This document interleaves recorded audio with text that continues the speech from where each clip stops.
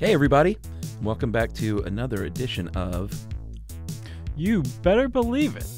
the show where Josh and Chuck, myself, takes you inside our studio here where we record our podcast, and we take you inside the world of the internet in our own little SYSK.0. That's what we should have called it. Well, maybe we'll call it that next. That'll Give be it a couple weeks. The third iteration. Uh-huh. So we basically just find some cool newsy items. Some of them have to do with the shows we recorded. Some of them don't. Sometimes we offer corrections. But at any rate, we're going to start this week with a story about cocaine. In Scotland, Did we do a podcast on cocaine? We did, didn't we? Or we did just one on meth? crack. And meth. Right. And marijuana, but not cocaine. No, just All right. crack. Well, that's going to happen then. So Scotland apparently is enjoying the dubious honor right now of being the world's #1 consumer of cocaine per capita. Yes. 1 in every 42 Scots use cocaine. That's a high number. That's the highest in the world. 1 in 42 people? 1 in 42. I couldn't find it for the U.S., but Scotland beats the U.S. Apparently, since 2006, consumption in the U.S. has dropped dramatically. Yeah. Apparently, it's gotten harder to find, possibly because they moved it all to Africa en route to Europe. Oh, really? Yeah, remember we did a podcast on narco states, and we Yeah. talked about Guinea-Bissau is like basically just run by Colombian drug dealers now? Yeah, that's right. Yeah, they moved everything to Europe. And as a result, apparently, the whole thing has gone down in the U.S. while it's gone up in Europe. Right. Supposedly, it's not gone up anywhere more than it has Scotland. But we probably lead the world in bath salts. Man, do you remember that? Was that even a real thing? Bath salts? Oh, yeah. I thought it was like maybe just an urban legend or a No. misunderstanding by the media, and that these people were really just on meth or PCP. I think it's a real thing. I don't know. Really? Yeah. Hmm. I think it was basically bad reporting. Well, you know what? We'll settle it on a you better believe it of the future. All right. Are bath salts real? Deal. So, yeah, 1 in 42 Scots compared to England, which is 1 in 50 in Wales. Yeah. And the Scots are not taking to this kindly, though, No. because they say, you know what? This is basically they don't accept these numbers. No, and they have a pretty surprising reason why. They're all cooked up.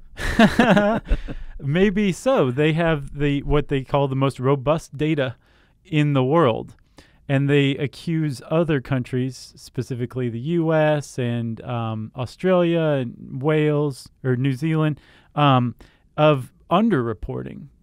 Oh, okay. So basically, they're saying we Scots are known for our honesty in data reporting. Yeah. And we just put it all out there. Everyone else didn't. So our numbers look worse than they are. Yeah, and how can you really get an accurate number anyway? Well, they're saying their numbers are accurate. They aren't contesting the idea that 1 in 42 Scots use cocaine. It's all reported, though. What they're challenging is the idea that that is the most in the world. Yeah. All right. Poor Scotland. I'll They buy also that. ranked 3rd in ecstasy use behind Australia and New Zealand. The bronze medal for ecstasy consumption. Yeah. So, sorry, Scotland, and you hear that? Yeah. Oh, Changed in tone. somebody's got a leaf blower out on the streets of Atlanta. Man, I think leaf blowers are one of the worst inventions of all time. If I had a dime for every time you told me that. Let's move on to Bangkok. All right, you found this pretty neat thing.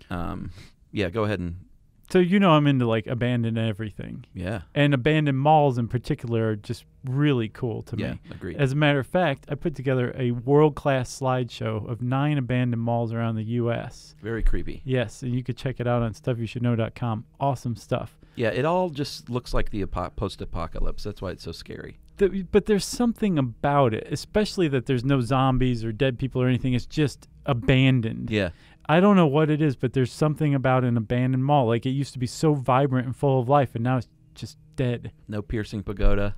No. No sunglasses hut. Right. No international mail. Orange Julius. Orange Julius. We could go on for a while. But in this particular mall in Bangkok, the New World Mall, there's a new koi pond that kind of came up out of nowhere, accidentally, actually. Yeah, it's an 11-story mall built in 1982 and shut down in 1997 when the Bangkok Metropolitan Administration said the owner only had permission to construct a 4-story building. Right. So 15 years later, they realized it was 11 stories. Right. So they actually said, you don't have to shut down, but you have to get rid of these extra 7 stories. Yeah. They did.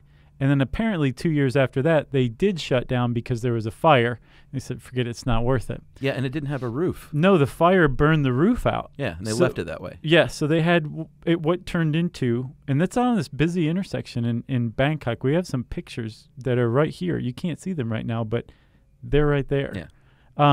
It's this huge building without a roof, with escalators and stuff still, and rainwater started collecting and filling up and made a pond, and it became like this breeding ground for mosquitoes. Yeah, 500 square meters. So, but the mosquitoes became a big nuisance, and some local merchants around the area said, what can we do about this? Let's put some fish in there. They did. And the fish, they propagated, to say the least, and there are koi and catfish, and it became... before it was on Facebook, 10 to 20 people a day knew about it and would go by and visit it. Right. After Facebook, things got a little bit out of hand. Yeah, so much so that the Bangkok city authorities are saying, oh, everybody, we need to put up a blockade because this might not be safe for you. Yeah, but aren't they going to check and see if it's safe and perhaps open it back up again? Yeah, or else they're going to tear the whole thing down. But at the very least, for a brief shining moment, there was a neat impromptu koi pond.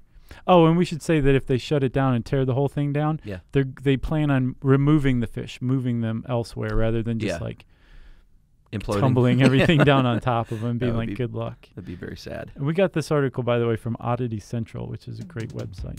So, is there a mall that is now a natural koi pond? You better believe it. You better believe it. Are we doing that still? Yeah, we just did, but it wasn't as cheeky. Yeah. But it's a catchphrase. Like we're making a catchphrase. A catchphrase is only a catchphrase if it catches on. Right. You know what I'm saying? Yeah. So we'll see. Okay. So until next time. You better believe it.